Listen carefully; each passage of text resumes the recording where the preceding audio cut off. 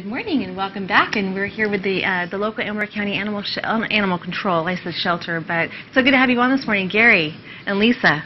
No, this is Gary. I thought you were John. I was John. like, were they pulling my leg? Yeah. That's Gary. That's right. I apologize. And Gary is so cute, and he's up for adoption, isn't he? He is. He's available for adoption. He's about 4 years old. He's been with us for about 3 weeks now. Yeah.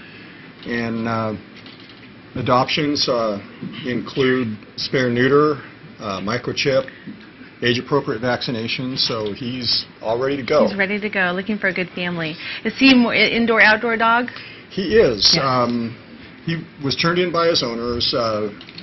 They had a need to change their lifestyle. Yeah. And so they did give us information.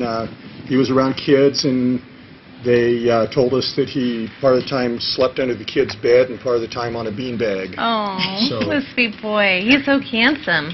Love him. housebroken. Yeah. Yeah, it's heartbreaking when family has to give up their pet like that. I'm sure that it is. Yeah, it's for sure. a situation that people don't expect to be in. But he's very friendly. Yeah, he seems like he's a very friendly dog. Yeah, absolutely. So you mentioned the chipping. I was going to ask you about that. Is that what type of process is that? Is that a good do you recommend that for all people, all pet owners? Yeah, we just adopted a dog yesterday that we were able to locate an original owner from several years ago because it had a microchip, and they weren't in a situation that they could come and reclaim the dog. Where it had been since they had it, we really don't know. Mm-hmm. But, had they wanted to reclaim their dog, and we were able to get some information from them because of the microchip that was in the dog. So that's great. Absolutely. Yeah. It's a good idea. You see those stories on the news about dogs that have been reunited with their families after they've been lost. So absolutely. Is it painful at all for that to get inserted? It's like getting shot. It's done with a needle. Mm-hmm. And there's just instead of the plunger that would push a liquid in, there's a little plastic probe that just pushes the microchip out the end of the needle. Oh, perfect. And, okay, so it's not just very inserted invasive under at all. the skin. Yeah. I'm sure there's a little discomfort. Usually, an animal will look around like, "What was that?" Yeah. But, yeah. Exactly. So yeah, it's a pretty simple process. And Lisa, you're a volunteer there. Yes, I am. And how long have you been volunteering? Maybe 4 years or so. Wow. Yeah. So what do you feel about volunteering? It must be a joy to be around all these adorable pets. Oh, yes. And I started doing dog walking, and now I'm involved in promotional activity and newsletters and helping photograph the animals. And so there's lots of opportunity if you want to expand your role. Yeah, so, exactly. Yeah. That's great. That's it great. is. Yeah. So how many pets do you have there right now that are ready for adoption? As of today, we have Gary and one other dog available for adoption, but there are several more that we're doing behavior evaluations on. Mm-hmm. Yesterday, we had a great day. We had 3 dogs adopted. Yeah. And so that's why we're great. On the low side right now. Yeah, what a problem to have, right? Yeah, exactly. Yeah, that's wonderful. We do have some nice cats available to adopt as well. Cats are a little bit more challenging to bring onto TV. As you mentioned off camera, cats in new environments sometimes are difficult. A little skittish. Yeah, absolutely.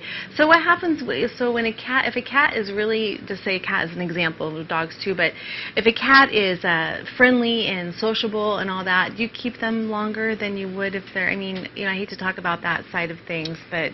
Actually, euthanasia is something that needs to be talked about. Okay. Our community has been very proactive, and our euthanasia rate is very low right now. Good. Last year, Lisa, do you remember the exact statistic? I think that it was 87% of animals that came into the shelter left alive. Oh, wow. So were returned to their original owners or were adopted. That's a phenomenal statistic, and it's only because of the community. If the community produces unlimited numbers of animals, then the shelter is the symptom and the statistic around that. Mm-hmm. But with APAL Humane Society doing fundraising, promoting spay and neuter, and the programs that they have, is the only reason, with the community involvement, that the shelter can have the statistics that we have. Excellent. That's so good to hear. Well, we went through a recent trial. We had a cat for 13 years that was like my baby. In fact, my kids called him their brother. And we're a cat family, and he just disappeared. And I just searched high and low. I searched all the shelters. We live in Placerville. Searched everywhere, was several times a week over at the shelters, seeing if he had been there, signed up, on the registry and all those things. And they did tell me that sometimes people will trap cats. If the cats are in a neighbor's yard often enough, they will trap a cat, and then animal control will come and take the cat. So that's why I kept looking there. Although I kind of felt like that was, I don't know, I just feel, as a pet owner and lover, I felt like, who would take my cat and drop him off at animal control? But that probably happens. Well, sometimes often. People make assumptions that may or may not be valid assumptions. And if they see a cat in their yard, they may think that it doesn't have an owner. And sometimes they may take him in and keep him. Sometimes they may take him to a shelter. Unfortunately, there are some people who probably take them and abandon them Leave them off in somewhere. another area. But cats also get themselves in interesting circumstances. Yeah, they do. We've had cats that have been inspecting a boat after somebody's been out fishing, and they come to put their cover on the boat, not realizing the cat's in it. And then the next time they uncover the boat, they find the cat. I've heard of cats getting inside motorhomes, under the hoods of cars. And so, sometimes cats' curiosity gets them in trouble. Curiosity killed the cat, right? That's what they say. Hopefully, we're hoping that. Did you find your cat? No, it's been really hard. I know. Thank you. It's been hard. We just keep hoping he'll show up. It's been a few weeks. That's why microchips are important. I know. Because even without other identification, animals in animal shelters are scanned for microchips. Yeah, no, exactly. The animal shelter, the volunteer, she gave me the speech about shipping our animals. So we'll be doing that with these 2 new cats that we have. Good. Yeah, absolutely. So how can someone get a hold of you if they're interested in learning more about Gary? Well, our telephone number is 223-6378. Okay. We're at the end of Airport Road. The address is 12340 Airport Road, Sutter Hill area.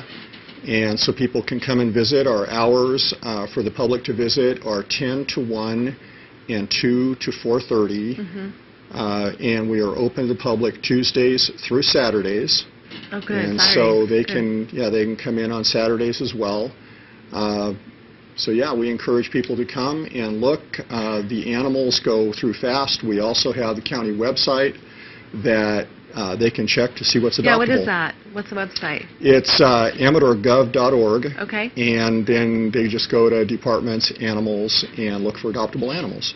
Excellent. I really hope that Gary gets adopted. Thank you so much for all you do volunteering. Thank you. Thank Thank you guys so much for being on today. Okay, we're going to take a break. We'll be right back.